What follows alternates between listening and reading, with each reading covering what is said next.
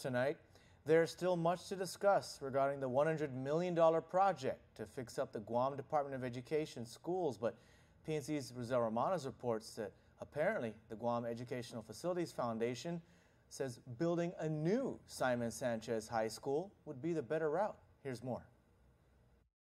There will be a new Simon Sanchez High School campus. This is part of the negotiation for the dilapidated GEGO campus with the Department of Education, Department of Public Works, and the top offerer for the request for proposal, Guam Education Facilities Foundation. DPW Deputy Director Felix Benavente says since the plan for Sanchez now favors building a brand new facility, GDOE would have to come up with a transition plan so that classroom instruction and operation at the school will not be interrupted. As far as how Sanchez would look like, Benavente says they recently completed a walkthrough of Ukudu High School, which is one of the latest additions to the GDOE schools and one that was built from scratch. Benavente explains that they wanted to see how Ukudu was structured, such as the specification of classrooms and hallways. Part of the $100 million RFP to fix up the school states that after negotiations are set and a contract is in place, GEFF will have 2 years to complete the new campus once construction starts. The second part of the RFP states that whatever funding is left after building a new Sanchez High